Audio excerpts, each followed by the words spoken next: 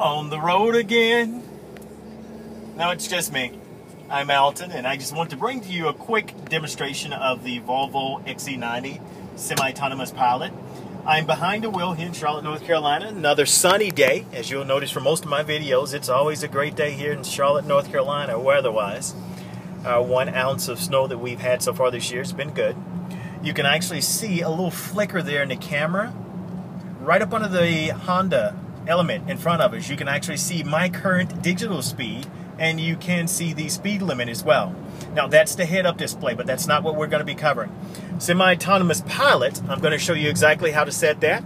So let's go ahead and set that in maneuver. First of all, from the steering wheel here, just going to take it and press in.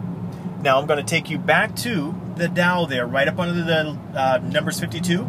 You can see a picture of the vehicle itself, or a picture of the XC90. I'm going to zoom back out to the steering wheel, because here on the front, you can actually see where I'm pressing here, my thumb. I can zoom up or I can zoom out. So if you look at my thumb and the area where I'm pressing, and right above that, you can see an image of the vehicle. Now, if you're having a hard time actually seeing this from the movement of the camera, I apologize. But if you are not, you're just having a hard time actually seeing the icon behind the steering wheel there, you can zoom in and out, pinch feature on your iPad.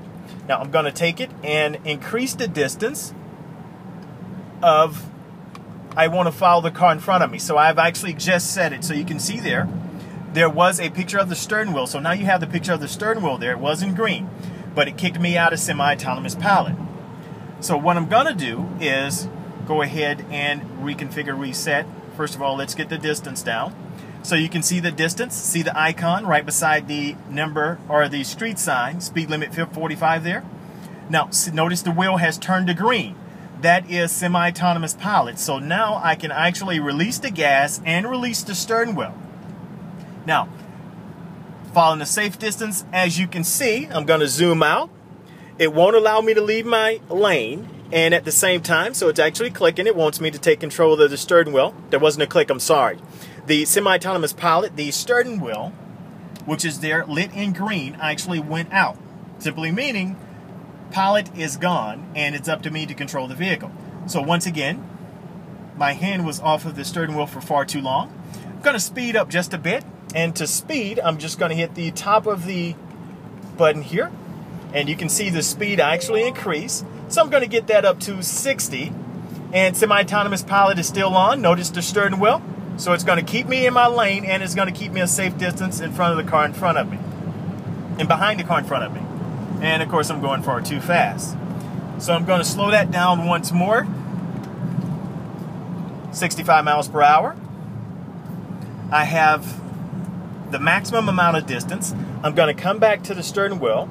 I'm going to zoom that in, so I'm going to have a minimal distance, and semi-autonomous pilot is now off. Notice the steering wheel is not lit in green. Let's go ahead and re-engage that feature. So there we are there. So now, I'm going to back off a bit. I'm going to show you exactly what that looks like. Now remember, the bottom of the screen right here, you can see the steering wheel's in green. That's simply showing me semi-autonomous pilot is truly in effect. Don't have my hand on the steering wheel. I'm going to back out so you can see that. Semi-autonomous pilot is still in play. I'm still rolling forward, so I'm just going to back out so you can see the whole thing here.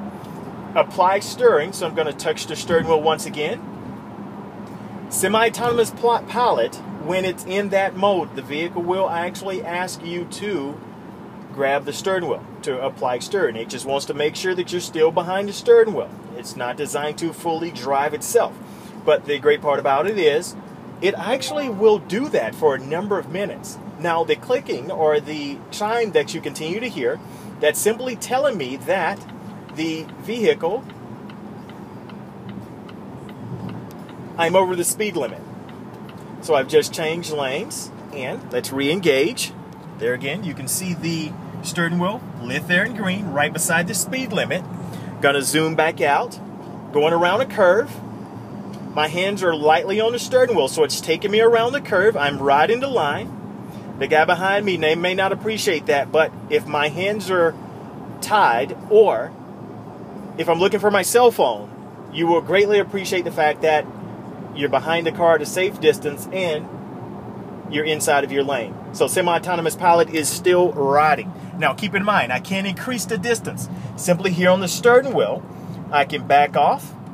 Now notice the icon there, or I can actually zoom back in or go to a closer distance. I want to follow the Mazda in front of me.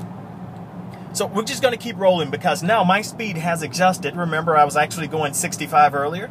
It's now adjusted to the Mazda in front of me. Semi-autonomous pilot, which is there, is still in play.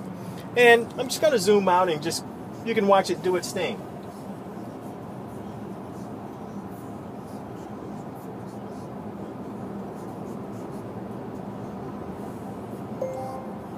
So again, you can see in the heads-up display, it's actually saying applied steering, which I think I was a little too late bringing you in, so you may not have seen that. We're going to get off, and I'm going to try that one more time and show you exactly what semi-autonomous pilot is like. Now, in addition, you can actually see the navigation screen in play behind the steering wheel as well.